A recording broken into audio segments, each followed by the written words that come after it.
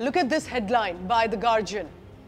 Indians were attacked in Leicester. It was the Indian community that was facing mob violence and were living in fear. It was all recorded on viral videos. But somehow it was pertinent to mention Hindu nationalism in the United Kingdom and blaming the Hindu community for the trouble that they had faced. So I decided to look closely at the global press coverage on India, and I found a consistent glaring theme that no matter what good India did, it was always going to be strong, scathing words targeting India in general and Hindus in particular. Objective critique or a deliberate bias? Let's find out. Look at this headline by the Washington Post. India is in danger of missing the G20 moment. It has to live up to its own ideals. G20 has just started, like literally. India got its presidency in December 2022 from Indonesia.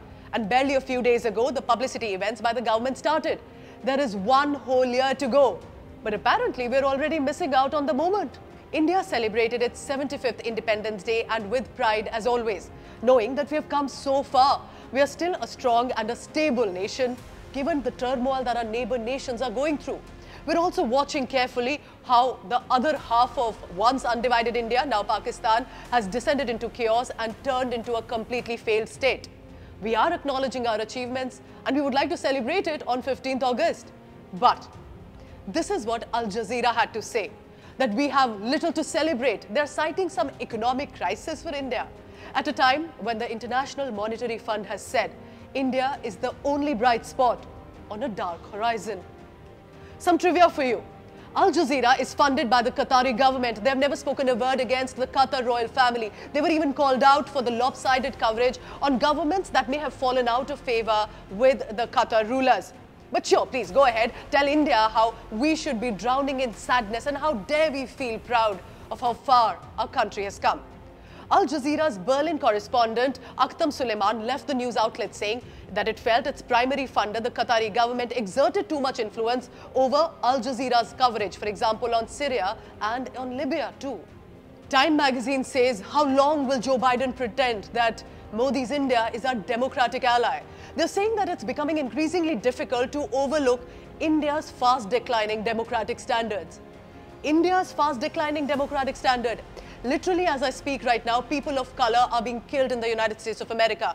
Tyre Nichols, a 29-year-old, was on his way home when the Memphis police pulled him over for alleged reckless driving and shot him dead. Keenan Anderson, George Floyd, Breonna Taylor are just three names in hundreds where the US police have shot dead people of color on mere suspicion. Oh, this is apart from the mass shooting that is a weekly occurrence now in America. It's a gun epidemic, literally. There is an easy access to ammunition from local markets. Mass murders in schools, department stores, on the streets. Just like that. Compare this to India, where a licensed weapon is very difficult to possess, and law and order in many states where such crime was very common has been reduced in great measure. And how many mass shootings have you seen in schools across India? We hope that never happens. But this also means India 1, USA 0 on this. Let's now come to COVID pandemic. It's the favorite stake that the Western media likes to beat India with. India did lose many people around us to the COVID pandemic, specifically in 2021. But we also came out stronger as a nation. We manufactured our own vaccines and refused to be arm twisted by the West. But here's what the US media had to say about us. Officially, India has the world's second worst COVID-19 outbreak. Unofficially, it says it's almost certainly the worst. India is 1/3 the size of the United States of America, but is also one of the most populous. Despite the over billion people that we have, the geography, the diversity that is around us, we still managed to successfully survive the pandemic eventually. And we did not descend into chaos, importantly, like our neighbor nation China did. Sure, go ahead, point out the flaws of the government. That must be done. But do not devalue our success and our survival that we managed in many ways on our own. Despite better infrastructure in the West, lakhs of people died in the first wave of COVID-19 in 2020 in the US, UK and the Europe.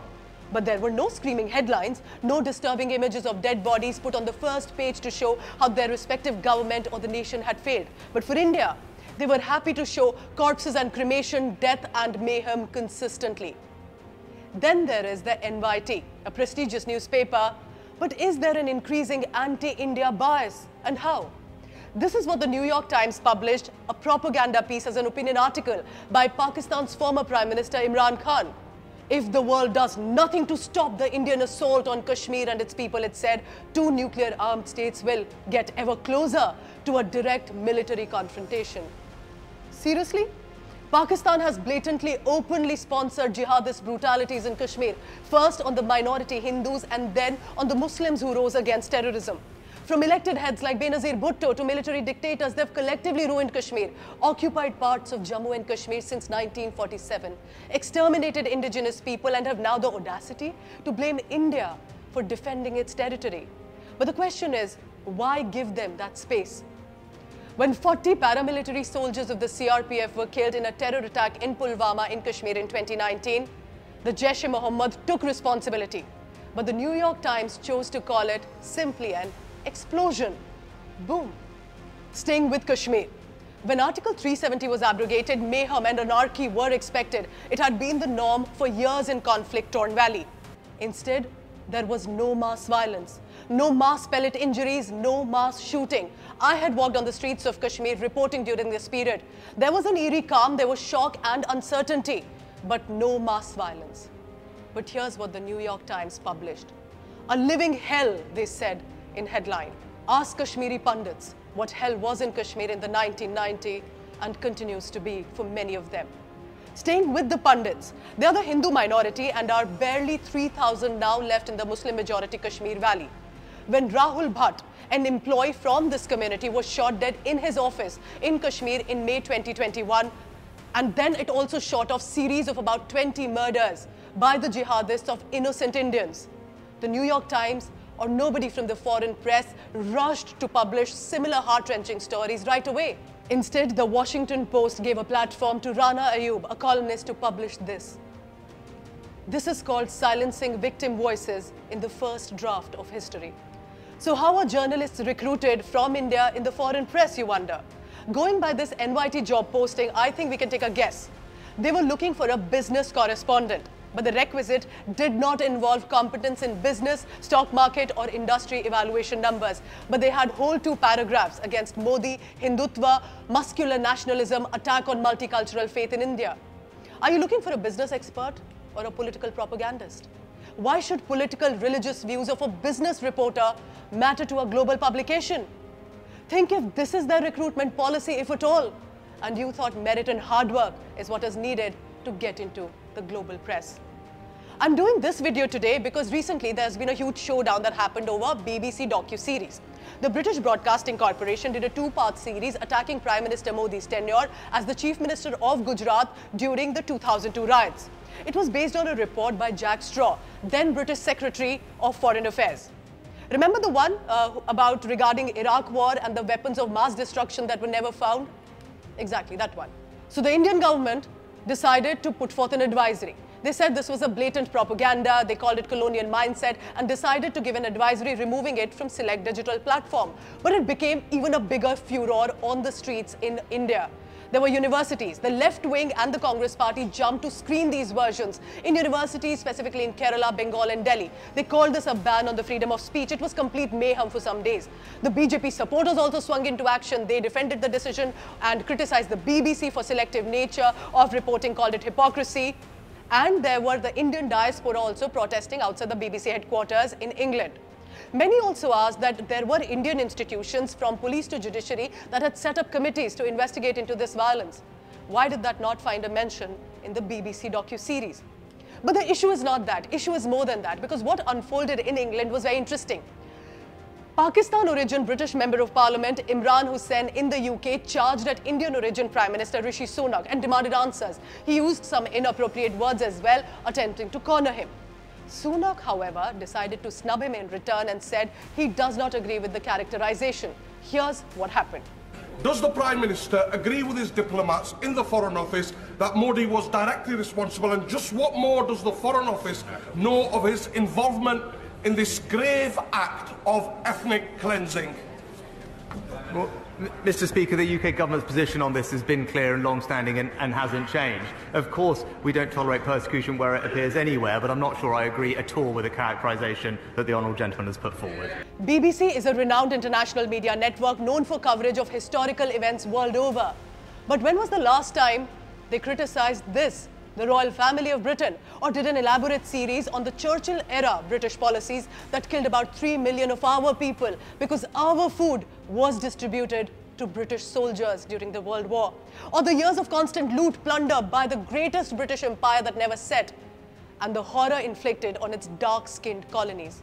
Remember, it is from this horror that one of the colonies that India was emerged within 70 years to become a global leader today.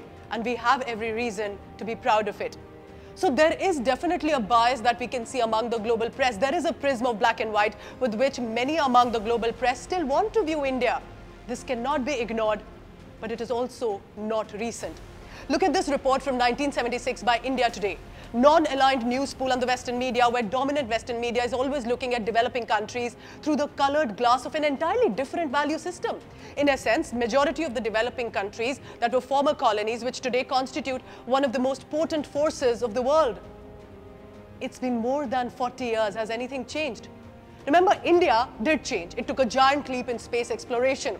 But for the Western media, we're still a cattle class. This September 2014 cartoon by the NYT had massive outrage against it, and rightly so. India is imperfect, but we're also incredible in our passion to continue to critique ourselves and evolve with the years. It is the Western world that is in crisis today. India's economy is fairly stable. We are projected, as per the IMF, at 6.1%. It is the highest among all nations. We are still fairly secular and tolerant. We are home to refugees who are being persecuted in Afghanistan, Pakistan, or elsewhere around us. And we also now have an independent foreign policy. For example, on the Russia-Ukraine war, we are not going to be dictated by the West anymore. Is that what's troubling the West and its media? 56th edition of The Communicator, it's a peer-reviewed journal of the Indian Institute of Mass Communication published in 2021, that the foreign media outlets have grown exponentially in India. And how? By using divisive and negative words while they were reporting on India. The analysis of global media coverage of events in India, it's a report written by analyst and journalist Amol Parth, analyzed over 3,000 reports of various international publications. In 500 headlines, this is what they found. Fear, hate, violence, riot, Hindu, Muslim, Kashmir, cow, mob, protest. By March 2019 and 2021, the New York Times has witnessed its global readership decline by 8%, but for Indian readership, it rose by 22%. Time magazine saw a rise in readership of 50% in India, even though globally they were declining by 31%, according to this report. Look carefully, the BBC had a remarkable nearly 5-fold growth in India over its global growth, specifically during the Delhi riots and the COVID-19 dead bodies.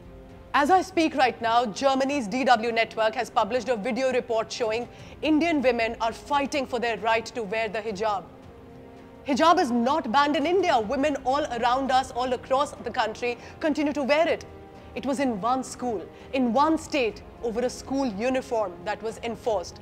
Hijab, or the full body veil, which is the burqa, was not allowed. And it snowballed into this politics, protest, debate over religion versus school uniform.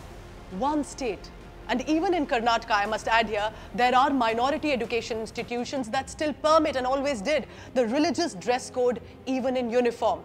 Look at the words that were used by the DW network. Islamophobia, Hindu India, fear and fight. Hijab, I repeat, is not banned in India. Go for a walk across any city in the country and decide for yourself.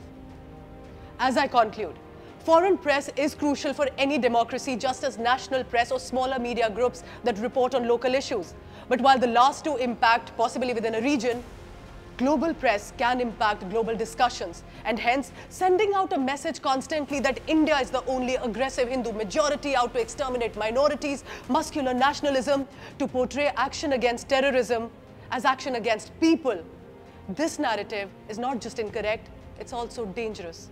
And let me give you a trivia about my world, which is India. Indians love to criticize their politicians. We actually love to ensure no VIP neta thinks he or she is above the law. We have elections. We change governments as and when we realize that we are fed up with this neta. But we can also point out when there is fair criticism and when the foreign press is deliberately pushing an agenda to harm country's image. India is on its way to become a global leader, a space explorer, an economic power, and I hope we can eradicate all wrongs around us too. But we know when the section of foreign press is targeting our rise with selective reportage, and we will call that out too. Thank you for watching.